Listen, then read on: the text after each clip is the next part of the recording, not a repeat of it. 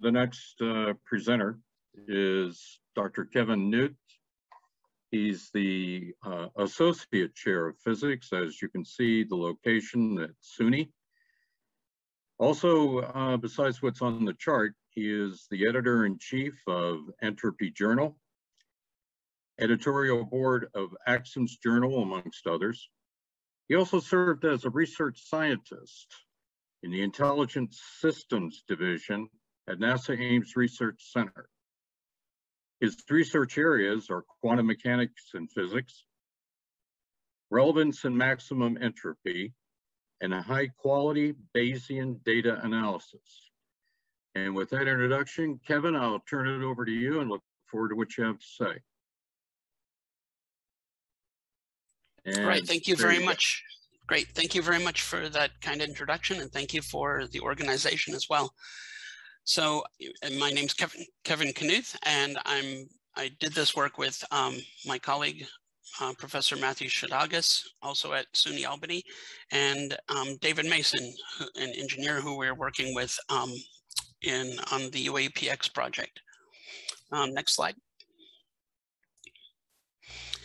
So the scientific collection of data on UAPs is underway. We have the UAPx group, which was formed by Senior Chief Kevin Day, who you can see in the middle here. Senior Chief Kevin Day was on the USS Princeton in 2004 during the Nimitz encounters. He was the one who was actually tracking these things on radar. So we have a good team of people from the Navy and Air Force, along with physicists, and we've actually been active collecting data. Next slide, please. We all became aware of the ATIP program, the Advanced Aerospace Threat Identification Program, which was run by the Defense Intelligence Agency in 2017 in the New York Times article. And one of the useful outputs from that program is the list of the 5 observables. We have positive lift, sudden, or they call it instantaneous acceleration. I'll mention that in a bit. And hypersonic velocity without signatures, transmedium travel, and low observability or cloaking. So this talk is going to focus on these 5 observables, as well as some other physical characteristics that we've observed. Next slide, please.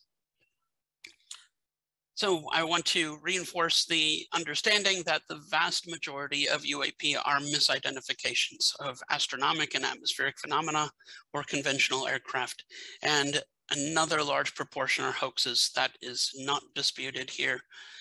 It really comes down to only about 3% of reported UAP are of interest, and a subset of those appear to be anomalous unidentified aircraft. And these are the ones we're especially interested in. Next slide. So here's an example of mistaken identity.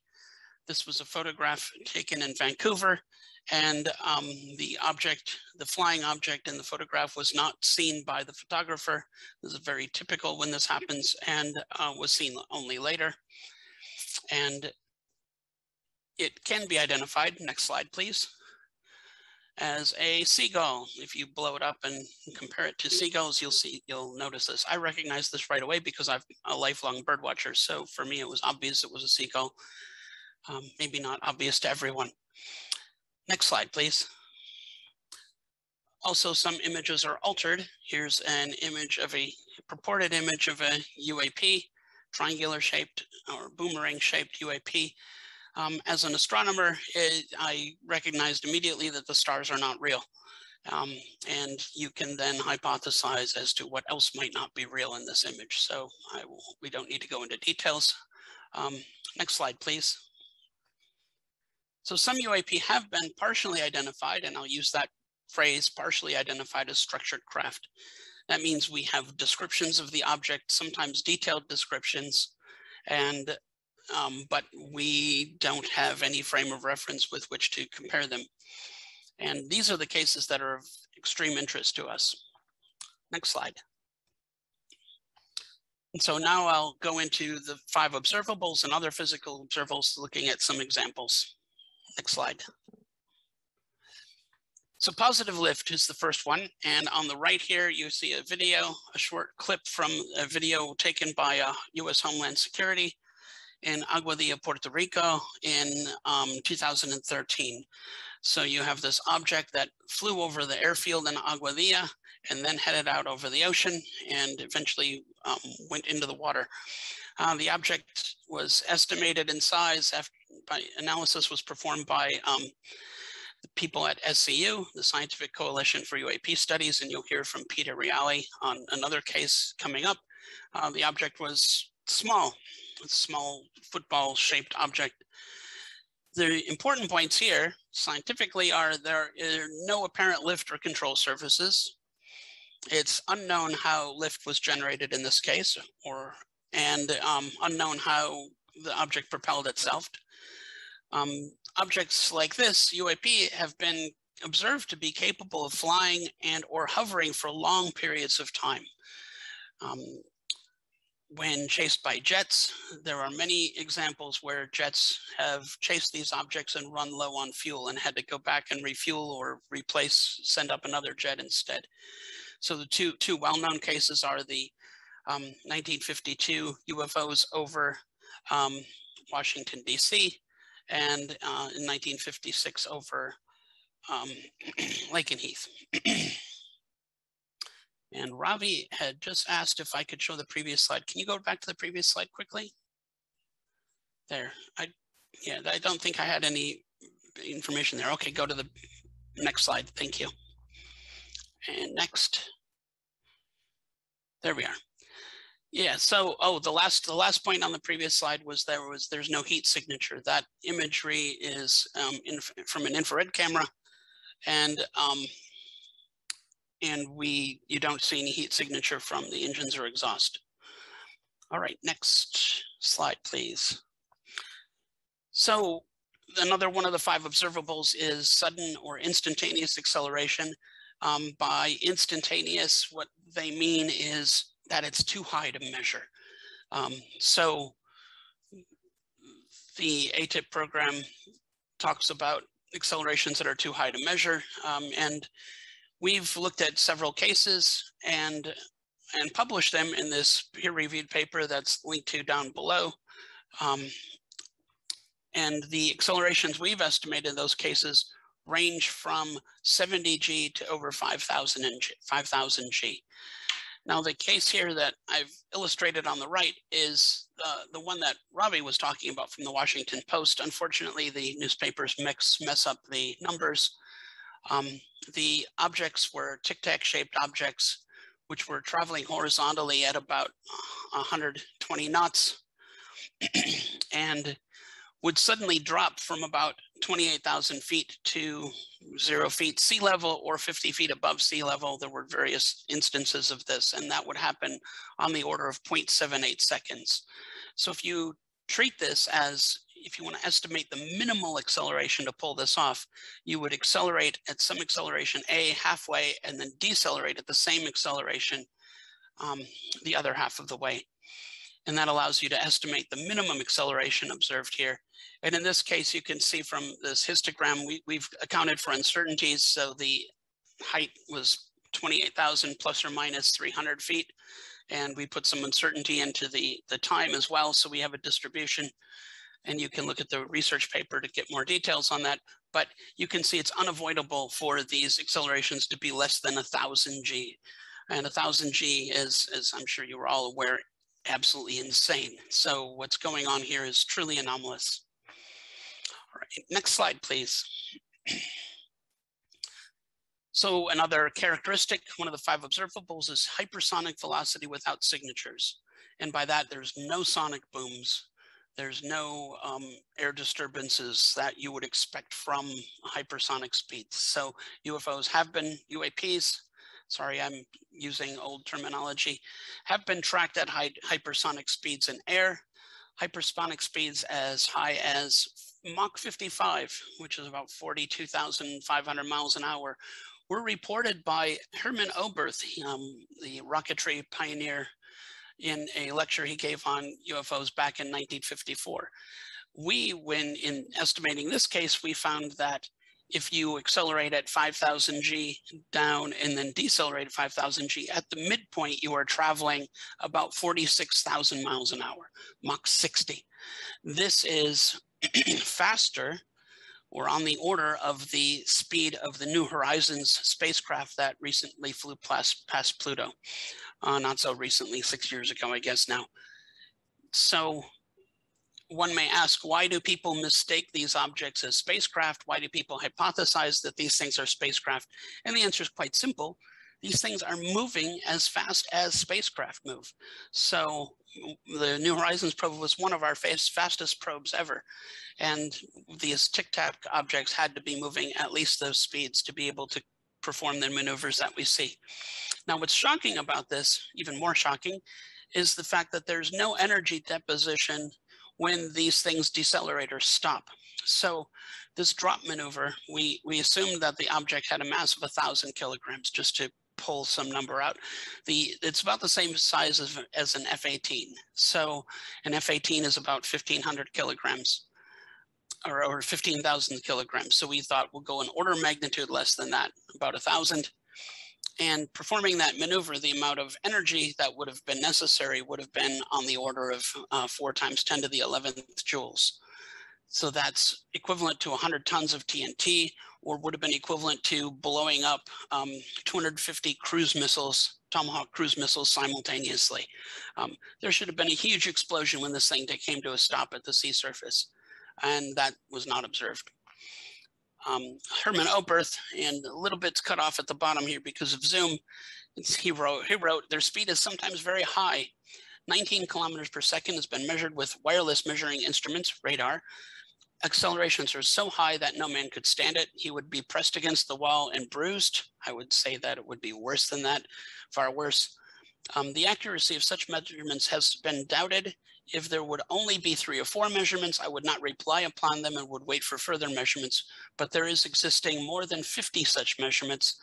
The wireless sets or radar of the American Air Force and Navy, which are used in all fighters and cannot be so inaccurate that the information obtained, blah, blah, blah. You get the idea. So that's from Herman Oberth's talk in 1954.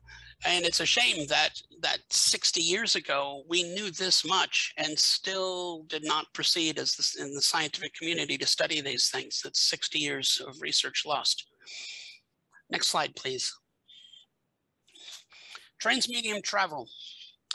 UAPs can travel effortlessly in multiple media, from air to water, as you can see illustrated here on the video on the upper right. This is again the Aguadilla, Puerto Rico case, and this is after it's headed out to sea, and you can watch the object will actually travel underwater. The graph below is from the report produced by SCU, the Scientific Coalition for UAP Studies, and they show that the object enters the water around 110 miles an hour, and once it's submerged, it's traveling at about 100 miles an hour. Those are their estimates. So you, and then continues through the water around 85 miles an hour. So you don't have a very dramatic speed decrease as this object enters the water. I mentioned here space and vacuum. The Senior Chief Kevin Day on the USS Princeton said that the radar operators who were there for tracking missiles coming in from space, like intercontinental ballistic missiles, had tracked these UAPs coming in from low Earth orbit before they got to the 80,000 feet that his radar was able to pick them up at. So, but none of those radar operators have come forward to talk about what they observed. So I have that in red. And then I asked the question, you know, these things have moved from air to water effortlessly. Can they move through solids? There are almost literally a handful of cases where people claim to observe this, although nothing definite. Next slide, please. All right, low observability or cloaking. So this is the same object in Aguadilla, and you watch as it's flying over the city here, it'll actually dramatically change size and almost disappear at some points. So it's not clear exactly what's going on, but the UAP are observed to do that. Sometimes this activity seems to be intentional, as if they're trying to hide, and sometimes it just seems to happen. Next slide, please. Another effect is a plasma sheath. UFOs or UAPs are sometimes surrounded by what appears to be a plasma sheath, a glowing plasma around the object. It's often one source of the emitted light from these objects. The plasma and heat would tend to make images blurry, and so very often UAP imagery is blurry. Also, not everyone is a great photographer and able to photograph under, stressful conditions like this. So here in the upper picture in the upper right, I have a picture from the US Navy gimbal video, and you can see the object there. And I'm comparing it to another image that was taken by Ray Stanford back in 1985. And this was a multi-witness event from Corpus Christi, Texas, where several of these objects they're disc-shaped objects, were seen to be moving across the screen, or across the sky. And he filmed this with a Super 8 camera. I want to be clear that that imagery here has not been independently vetted. So we've not taken that to be authenticated. And so I want to be clear and honest about that. Although I have talked to people who have seen it and seen it in person, and Christian Lambright is one such person who was able to view the video or the movie just a few months after it was recorded. So we found that this is really interesting, first because it demonstrates the plasma sheath. You can see this blue glow around the metallic object. The shape of the plasma sheath is interesting because it looks very similar to what you see in the gimbal video. And one other feature here is, if you look at the blue picture in the lower right, you'll see the cone-shaped object. So it's a disc-shaped metal disc with a blue plasma glow around it. And around the point of that plasma glow, you'll see a thin line a thin blue line coming off of it to the right. Hopefully that shows up on Zoom. And I'll mention that on the next slide, please. So one technique now used to achieve hypersonic speeds in air is to use a laser beam to basically create plasma in front of the craft, and the plasma creates a shock wave that actually goes around the vehicle, and this allows the vehicle to plow through the air at higher speeds. So this is a technique that's currently being worked on. And next slide.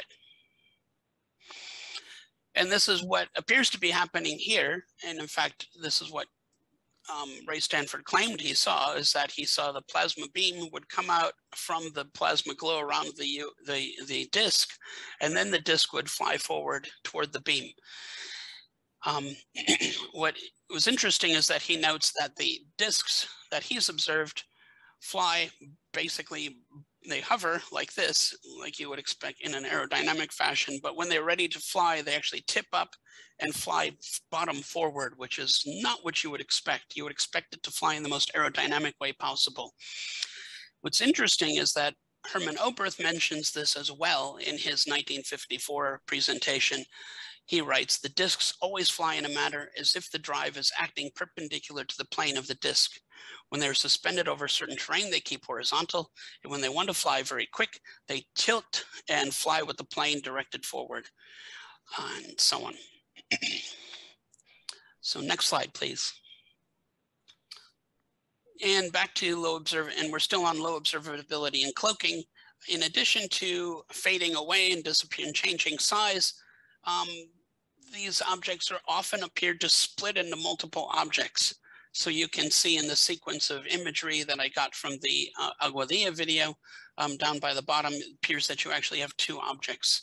This, of course, now in some cases this can happen very rapidly in many multiple images a second, so the object can look blurry. This also contributes to blurred photographs. And so if you take photographs, you want to photograph at a very high speed. 2 minutes. Next slide. Thank you. Next slide, please. So here's another example of multi-imaging where the object appears to break into two. And sometimes these multiple images can be at different orientations or different views of the object. And so it can be a subtle effect or very dramatic, as in this video here from the Puerto Rico. All right, next slide, please. Also, sometimes you get a volume around the object in which the background imagery appears distorted. So I'll call that a distortion field. And you can see that here, especially when this object flies over the lines designating parking spaces. And the question would be raised, is this optical refraction due to a varying index of refraction? Or do you have distortion and lensing due to a gravitational field? These are two hypotheses. There are probably more hypotheses one could come up with. And next slide. Another physical effect is low temperature.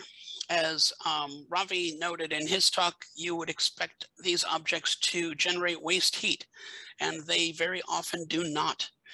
And so this is very surprising. This is a go fast video, and the object may not be going very fast. It's been, as has been claimed, it's called go fast because it looks like it's going fast, right? That's probably the most impressive thing about the video. However, what's interesting is if you look in the lower left corner, you'll see the letters BLK at the bottom. That means hot objects are black. This UAP is cold. It's white and it's cold. It's colder than the sea surface. So we've got a cold object that's basically cruising along the sea surface. So not a seagull. Seagulls are warm-blooded, warmer than the sea. This is a cold object, and it's not clear how that happens. And we find that in videos often. Next slide, please. This is a video that our engineer, David Mason, took. Then this is was a jet airplane flying over that was hot. This is a UAP that's following it. We actually captured it in two cameras, so you're seeing both cameras here. Only one camera captured the jet airplane. So the UAP that's traveling has a temperature of about -60 Fahrenheit. So it's very cold, and it appears to be a trefoil shape. It appears to be three distinct objects. So it could actually be three objects flying in formation. So this, again, the bright object is warm. It's a jet airplane. And the object following it is about 60 degrees below zero. Kevin, time's up. Okay, thank you. Next slide, please. We'll have a wrapping up. And we'll go next slide. Yeah, so one last really quick point is there have been some work on developing warp drives, some theoretical work. On the right, the diagram from the paper by Bobrick and Martyr shows the space-time structure around their hypothetical warp drive. And just coincidentally, it looks very similar to the gimbal video and the Ray Stanford picture. All right, next slide, please. And next slide, there's strong magnetic fields and conclusions. So thank you very much for the talk. These objects are sincerely anomalous. They are interesting. They exhibit numerous observable physical effects. It is possible to observe these things. Our UAPx group is actively studying them and collecting, and we're actually analyzing data at this point from a recent trip we took to Southern California to collect data on these things. So please visit our site at uapexpedition.org. And if you're feeling generous, we're accepting donations. So thank you. All right, Kevin, thank you. We'll open it up to a little bit shorter than 5 minutes for question and answer. So let me turn it over for someone who would like to ask Kevin a question from the information he just showed. Hi, Kevin. It's Chris from the Debrief, head science writer from the Debrief. Can you hear me okay? Yes, I can. Thank you. Okay. Near the end of your presentation, there was a side-by-side video of infrared footage of a commercial airliner or a military airliner. And then right. That was a commercial airliner. Yep. What was the origin of that video? David Mason from our UAPx group recorded that from his backyard in Renton, Washington. Okay. Thank you. That was my main question. Thank you. It's one of the many videos that we've recorded at this point with the UAPx group. Are there plans to make those videos public, Kevin? Yes, after we've analyzed them and hopefully publish some of the data, we'll be making them public, certainly. Great, thank you.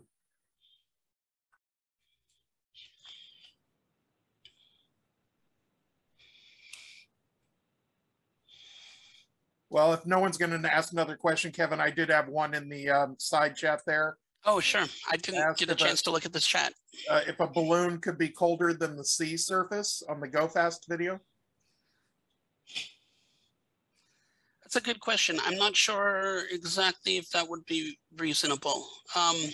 You would imagine that the sun hitting the balloon is going to heat up the rubber on the balloon and hence the air inside. So I can't imagine it being, it's not going to be less than the temperature of the air around it.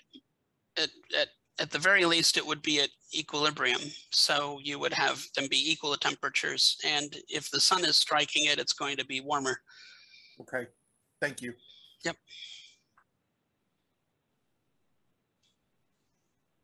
Kevin, I'll ask a question. Sure, thank you. On the chart that you had, which showed the object changing shape. Right. This may be what I call SOTO, statement of the obvious, but I'm going to assume that the origin of the object that was tracking that object stayed in the same relative distance, so there was not an effect of close up, far away. Would that be a correct statement? Yeah, I think that's correct. Over the time scale that the object changes shape, I think it was being filmed from a helicopter. That was not dramatically changing its perspective. It was sufficiently distant. Thank you. Other questions for Kevin? Hi, can everybody hear me okay? Yes, go ahead. Yes, Matthew. Matthew Phelan. I'm working on a podcast on this topic for iHeartRadio. Kevin Knuth has dealt with me in the past. Yeah. So I had a question about the issue of some of these speeds and accelerations being, essentially too high to measure, I'd love to hear more of your thoughts on the threshold there. Essentially you have something like radar, that is pushing out EMF and getting EMF spectra back, and to what extent, when does it start to fall apart in terms of we can no longer even say with certainty that it is the same object. It could be like two heated balls of plasma being produced by some electronic warfare. This is very hypothetical, I'm sorry, but we have about 1 minute. Okay, so I yield. That's the gist of the question. No, that's a good question. It's a good question, and I don't think it's clear at this point. And many of these cases are very different. Some of those objects that we looked at in our paper were observed to be, one of them by Graham Bethune in 1951. We looked at the accelerations there, and that object was observed to be disc-shaped and about 300 feet in diameter. So they're very different than what you'd expect from a ball of plasma. Thank you. All right, Kevin, thank you so much. All right, thank you. Get out of share and go on to our next speaker. So give me 1 second, please.